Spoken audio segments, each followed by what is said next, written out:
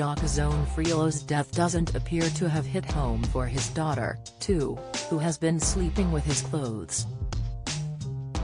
His widow Lauren Fried has taken to social media to share a snap of their daughter Isla, asleep while cuddling up to the late TV star's clothing. Jock, who previously appeared on MasterChef Australia, was found dead in a hotel room in Carlton, Australia, on April 30, aged 46.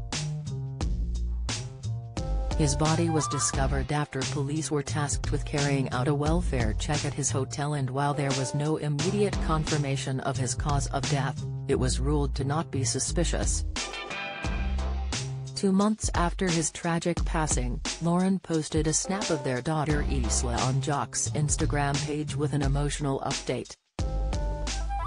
The tot, too, could be seen fast asleep in her car booster seat while cuddling up to a t-shirt which had been worn by her late father. Captioning her upload, she penned, "Little Isla has started sleeping with Papa's clothes, keeps him close. LZ." Her post, which has since racked up over 42,000 likes, was soon flooded with messages from fans who were moved by the revelation. One commented, "My children's father passed away almost 19 years ago. They still wear his clothes. This must bring Isla so much comfort. Such a precious photo and post," said a second.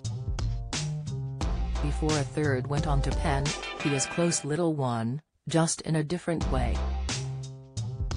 Love and light to your beautiful babes and strength to you, Laws. Sending love from a huge fan of at Zonfrillo's in Scotland. I can't imagine what you're going through, Laws. Sending so much love and light," said another.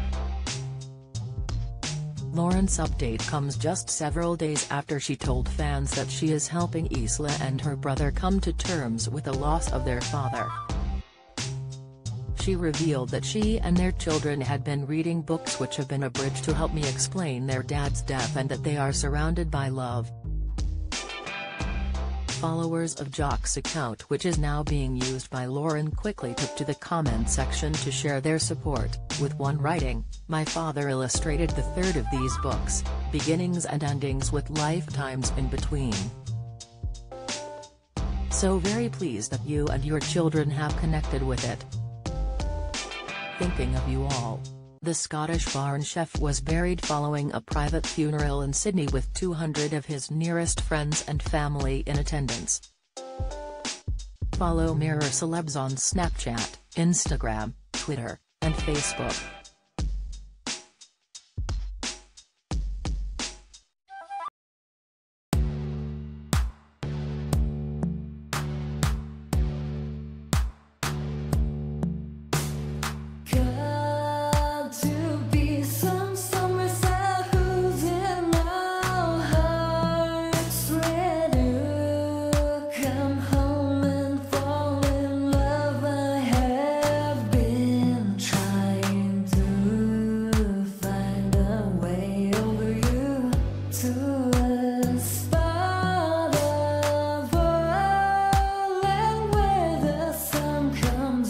From